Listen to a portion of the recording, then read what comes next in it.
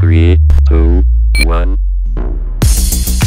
On the count of 3, we're going to open up our new eSports arena. Is everyone excited? Let's get this open. Ready? 1, 2, 3. It's open.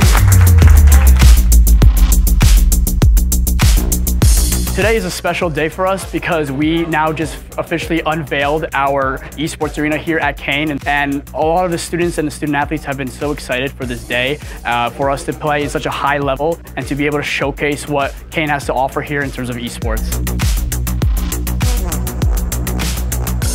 Walking in, I actually got really excited because this is like brand new, like this. I've never experienced this before, and now I'm happy that others are going to be able to experience this and be able to play on the team or even with their peers at the arena. And it's actually really nice and brand new, and it feels good. And I think today is an example of equity in action.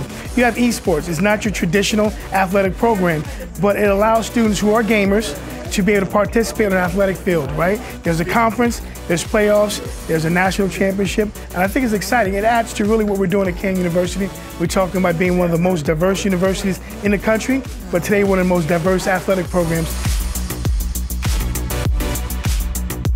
A lot of our esports students, they spend hours of time practicing. There's coaches. So the level of detail that is needed for a successful student athlete within this particular sport, it has to be matched with the facilities, and that's why we're so excited about these opportunities for our students to take full advantage.